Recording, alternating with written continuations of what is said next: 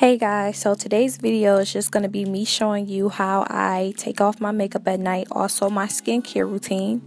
So right now I'm just taking my lashes off and I will be using the Neutrogena Makeup remover wipes, and you don't necessarily have to use these wipes.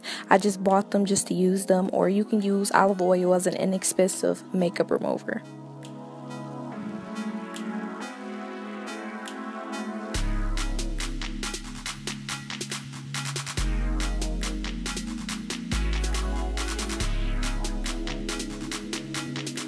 So you all can see that the makeup remover wipes removed a lot of my makeup, but now I'm going to go in with the Purity facial cleanser, and you can get this from Sephora or Ulta, and this is just to remove the rest of the makeup that the makeup remover wipes didn't get off my face.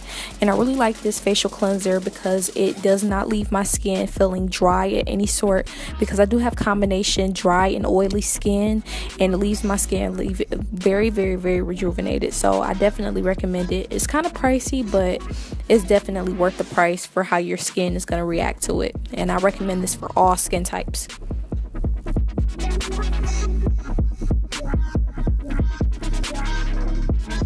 The next thing I use is my L'Oreal Palace Go 360 Clean Exfoliating Scrub, which has a exfoliator little scrubby thing on it, and this is just for a deeper clean to remove all of the makeup on my face that's probably settled into fine lines or just crevices that normally regular facial wash or makeup remover wipes can't reach on its own.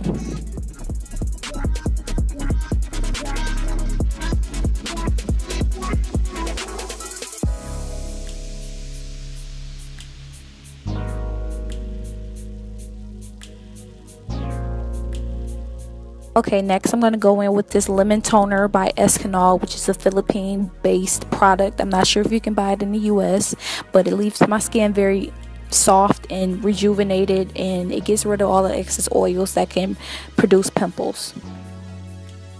Now going in with my Aveeno Daily Moisturizer, which is probably one of my favorite moisturizers. You can get it from Sephora, I believe either Sephora, Ulta, or CVS or Walgreens. Any basic drugstore you can find this at.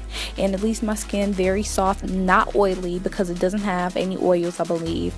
But it's like a silicone base moisturizer, which is good for basically all skin types, and I have dry skin and my skin is never dry using this. Then I'm going to follow up with my Pond's dry skin cream, which is a little bit richer than the Aveeno because it has oil in it, and I'm just going to use this just to give my skin some nourishment for the rest of the night.